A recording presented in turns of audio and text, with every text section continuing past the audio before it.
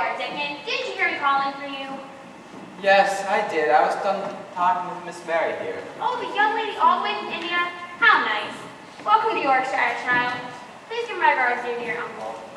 I didn't have any breakfast. Oh, no breakfast, you poor thing. Mustn't go without eating. Doesn't do.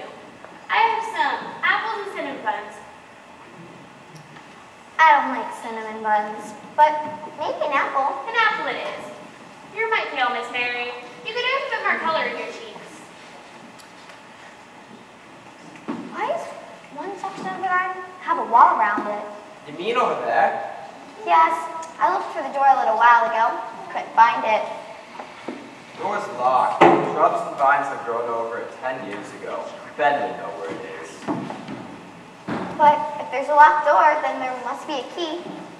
The master buried it when he locked the door out. Said no one was ever to go in there again. Why? Gracious child, didn't your uncle tell you? I haven't seen my uncle yet. I suspect he's not too happy I'm here. Why did he bury the key in the garden? Tell me! I suppose you have the right to know. There was a terrible accident. The garden was your aunt's favorite spot. She tended to it all by herself, roses mostly. She was just a bit of a girl. There was a tree with a branch bent like a seed. One day when she was sitting there, the branch broke and she fell to the ground. Hurt so bad, the next day she died. The doctor said Mr. Craven would go out of his mind if she would die, but he didn't. But that's why he hates the wall garden. He loved his Lilius. Lilius? That was your aunt's name. Some say she only married him because he was rich, and with his crooked back and all, but I think they loved each other dearly. Now he does nothing but hide himself away from the world, traveling here and there to forget. Poor man. It's very lonely here. I don't see how you can say that, miss. You haven't been here very long. It doesn't matter. I'm lonely no matter where I am, and I suspect I always will be. Goodness, child, that's no way to look at things. Mother!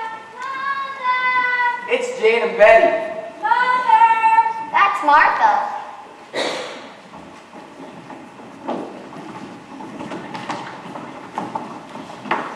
What's the basket? Cinnamon buns, I'll wager.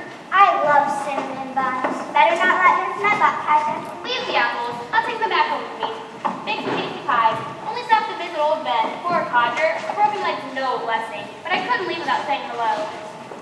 Wait, you mean all these servants are your children? Yes, they're my children. Of course, they belong to Mr. Sowerby, too. May he rest in heaven. How curious. And I suspect I should spend the rest of my days wandering around, lonely and bored. Rubbish, child. I know what you should do. Get a bit of ground, grow a garden. It'll do wonders for you. But I don't know anything about gardens. Let Deacon be your teacher, miss. He can be like a brother to you. I've never had a brother or a sister. I've got 15. I know what we'll do, Miss Mary. That is, if you'd like. I don't mean to presume. What? We'll make you an honorary member of the Sowerby family.